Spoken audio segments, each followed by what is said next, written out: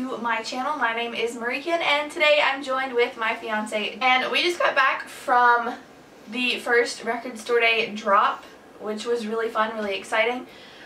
We've been out since like 2:30 this morning. We got up and left like before 3 and got to the record store between 3:30 and 4. We ended up stopping for coffee first because coffee is a must. But yeah, I'm going to kind of walk you guys through what we got. Jared's going to show you guys some stuff that he got. He also collects records, for those of you who don't know. I feel like if you've been on my channel you probably know that. But anyway, we're going to talk about what we got today. And also we're wearing Dylan's shirts over at the Record Spinner. If you guys have not checked out his shirts, I will leave them linked below. He also has some really cool stickers and buttons, tote bags, masks, mugs, just a ton of awesome stuff. So go check it out. Link is below. Anyway, we're going to kind of get into this. So the first store we went to was my favorite local record store, Mellow Mats. We go here all the time. Like I said, we got there between 3:30 and 4, and we were the 6th and 7th people in line. The first 20 people actually got a mask, and this one is like an example of it. Jared has one that's black and it has the same design in green.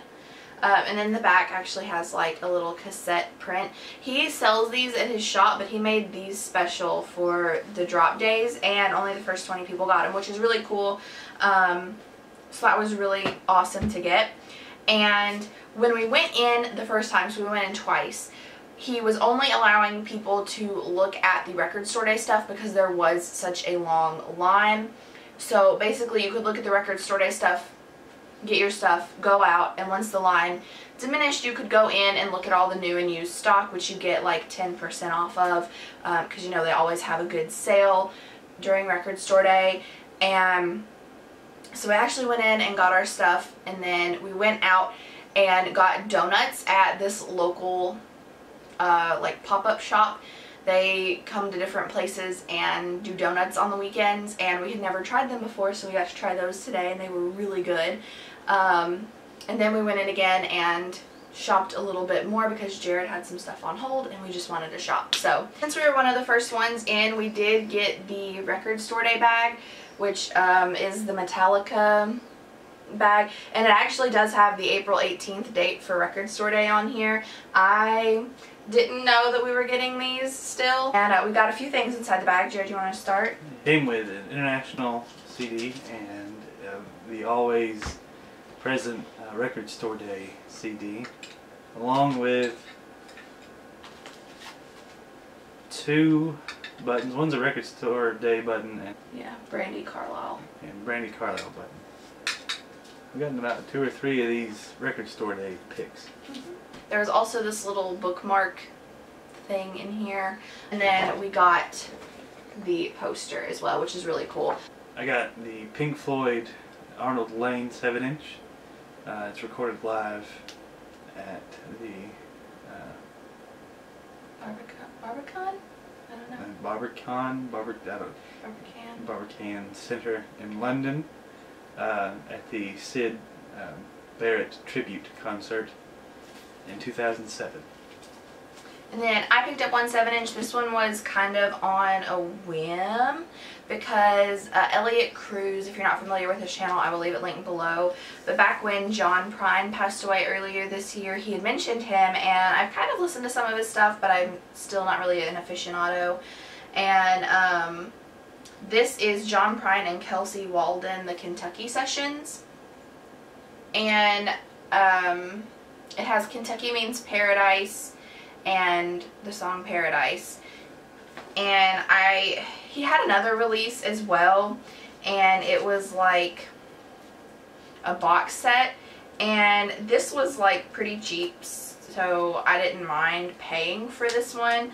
I don't know how much the box set was. I really didn't look at the price of the box set because I knew I probably wouldn't want to pay that much for it since I don't know a whole lot by John Prine. I kind of looked up stuff on YouTube and whatever, But this is the album art. It does have Kentucky here, which I am from Kentucky, so that's kind of cool. And then this is the back here.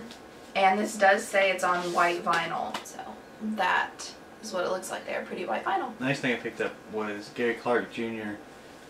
Pearl Cadillac. Side A is the radio version, and side B is the extended version. And if you like Gary Clark Jr., you know he likes to jam out, and not really too particular on making his songs short. I'm interested in hearing this. I don't think I've never looked it up. This will be the first time I hear it on, well, at all. So.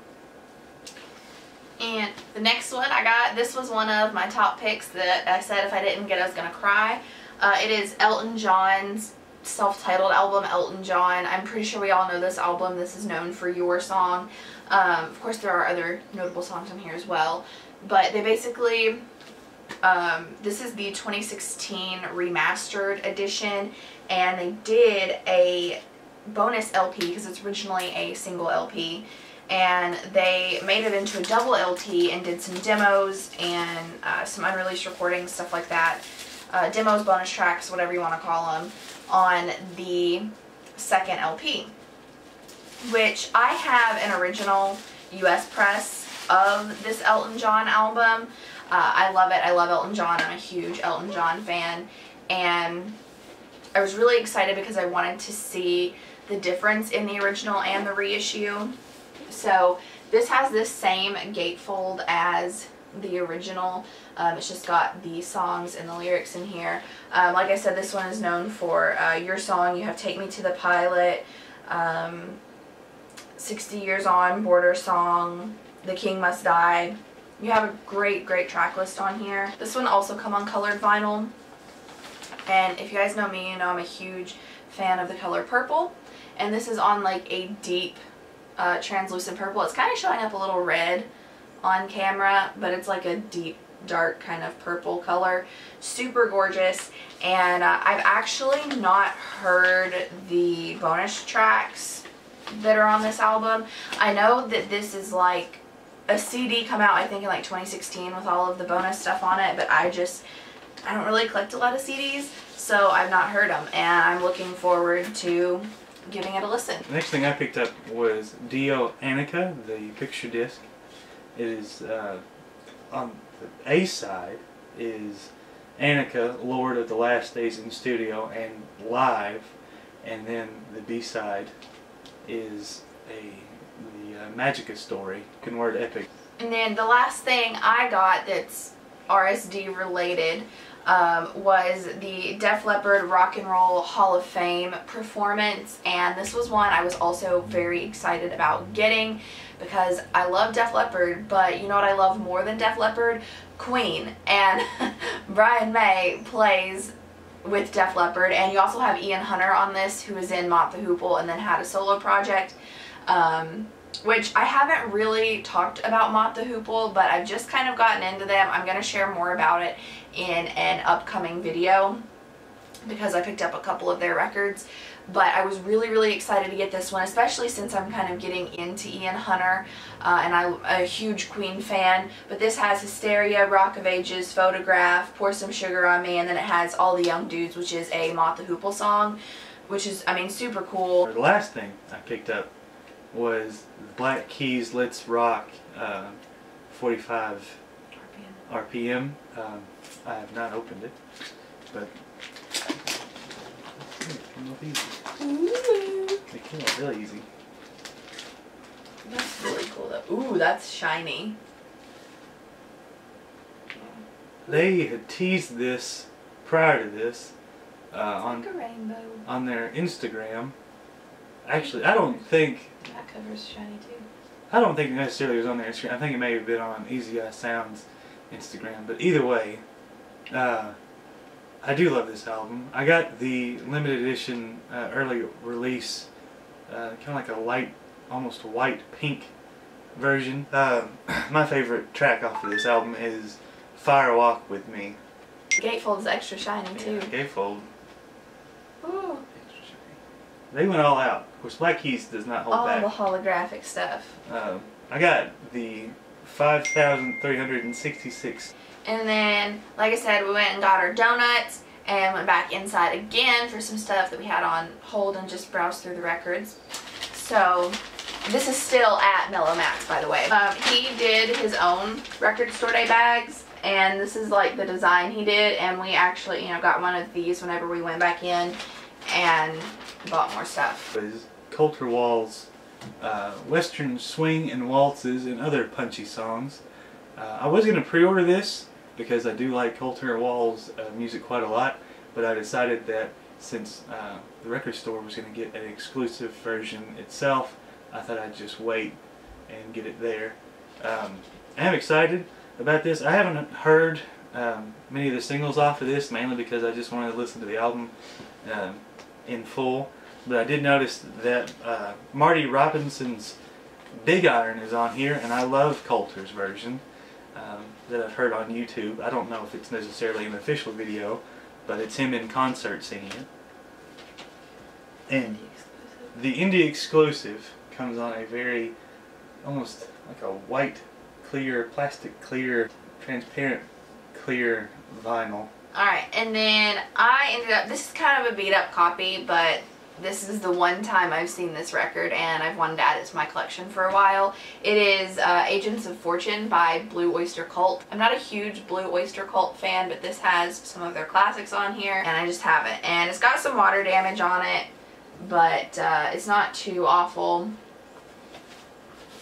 And I mean, it was like $3. The most popular on this one is Don't Fear the Reaper, and that's, you know, one of the only Blue Oyster Cult songs I know because I'm not a huge Blue Oyster Cult fan. But anyway, I wanted to pick that up and put it in my collection so I could get to know a little bit more from them. The thing I picked up was Johnny Cash, the rough cut king of country music. It's on Sun Records label, and this one still has the shrink wrap around it. This record I picked up because of Beth at B-Sides, and if you guys have not been to Beth's channel, I will leave a link below.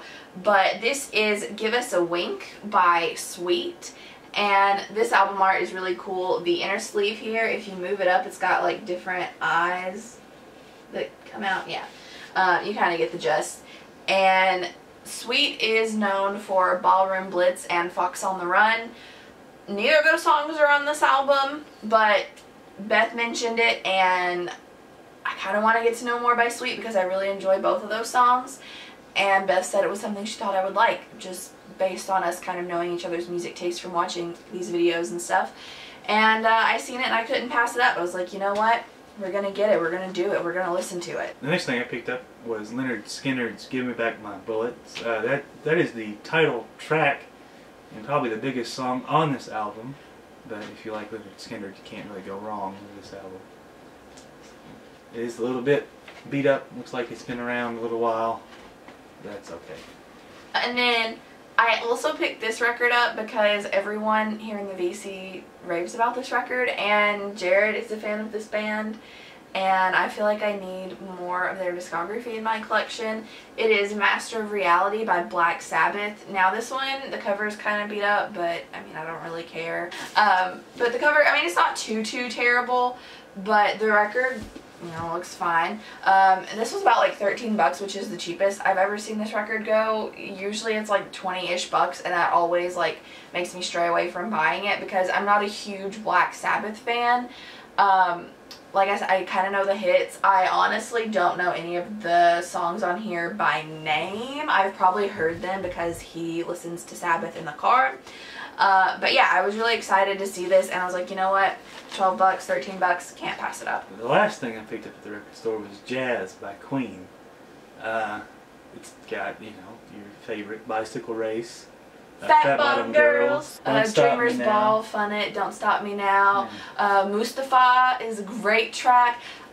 Guys, I am such a huge Queen fan. I'm so glad Jared is building up his Queen collection. I love this whole album. It is one of my favorite Queen albums. I say that about all of their albums though, but one of my faves. After that, we ended up going to The Great Escape, and I had gotten everything I had wanted off of my list, but I was looking for some stuff for a few friends, and Greatscape didn't have either of those things, and so then we went to a store called Hard Copies. It's in the mall. It used to be in Owensboro, and I was just like, you know, trying to get their albums that they wanted. Emma had actually been looking for this album in particular, and she ended up getting it.